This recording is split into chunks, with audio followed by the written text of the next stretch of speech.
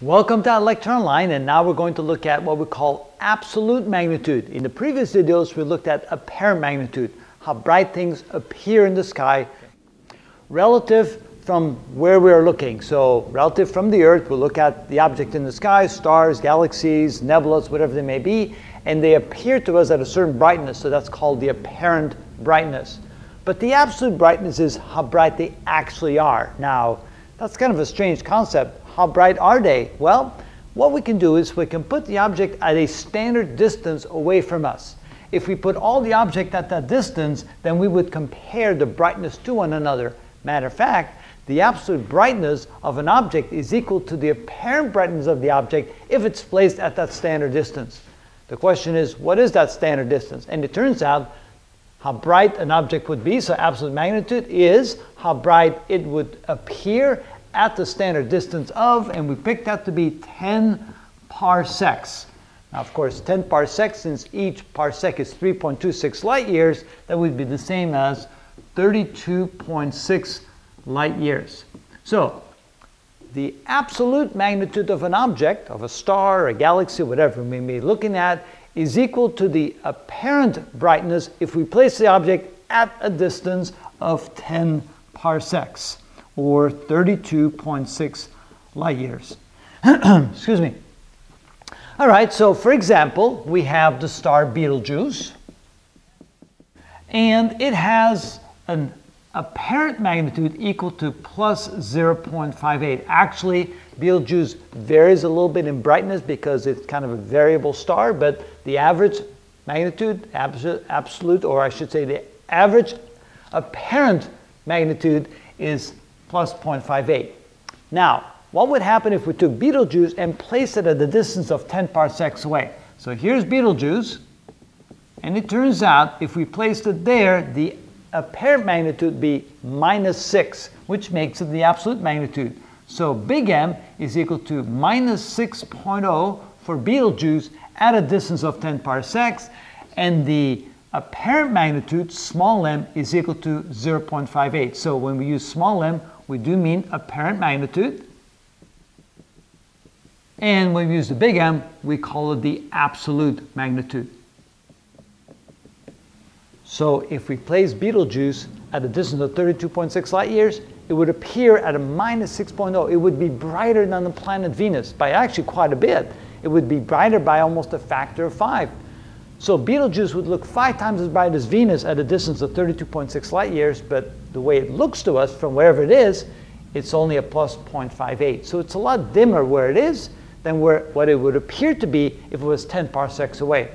Answer is, Betelgeuse must be much farther away than 10 parsecs or 32.6 light years because it appears a lot dimmer to us at the distance where it's at than what it would be if it was at 10 parsecs away. Now, how does that compare to our sun? Well, if we took our sun and placed it at a distance of 10 parsecs, you would be surprised. It would have a magnitude, so this would be Betelgeuse, and the sun, magnitude of the sun, would be about a plus 4.8, approximately in that neighborhood. So notice how much brighter Betelgeuse is compared to the sun at the same distance. So that's how we find the absolute magnitude of a star. We simply imagine that we place it at a distance of 10 parsecs, and then we calculate how bright it would appear if it was at that distance, and that's how we can compare one star to the next. So you can see that in this case, the sun is a much dimmer star than Betelgeuse in actuality. Of course, the sun, being the closest object in the sky to us, as far as stars is concerned, is a minus 26.7 for apparent magnitude, when Betelgeuse is only a plus 0.58.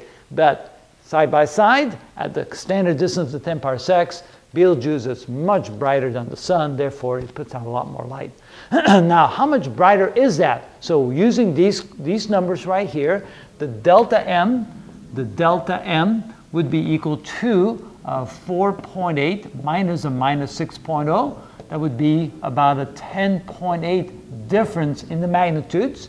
Then what we do with that is we take 2.512 raised to the 10.8 power, and with a calculator, we'll find out really quick. 2.512 e to the 10, oh, let me do that again. 2.512 raised to the 10.8 power. It's, wow, about 21,000 times. So that means that Betelgeuse is 21,000 times as bright as the sun. If you could put them side by side, you would need 21,000 suns to put out as much light as Betelgeuse. So there you can see that Betelgeuse is indeed a very bright star, partially because it's a huge star. It's enormous in size and therefore puts out a lot more light. So that's what we mean by absolute magnitude. It's simply a comparison to objects placed at the standard distance of 10 parsecs. And in the case of Betelgeuse, it is an enormous star. Are the stars bigger and brighter than Betelgeuse? Yes, there are. Are the stars dimmer than the sun? There's plenty of those. So it goes all over the gamut. There's an enormous range in brightnesses, but at least you can see just with these two stars in comparison. What's interesting to note, imagine that we're looking at a star like the sun, the size of the sun, at 10 parsecs away. If the magnitude then it would appear at 4.8, you could barely see that with the naked eye. Matter of fact, living in a city environment with street lights, you wouldn't even be able to see the sun at a distance of 10 parsecs. And yet, if you were to place Betelgeuse at that distance, it would be an enormously bright object in the sky. So that gives you a new appreciation for the difference in sizes and the difference in brightnesses. So that's what we mean by absolute magnitude.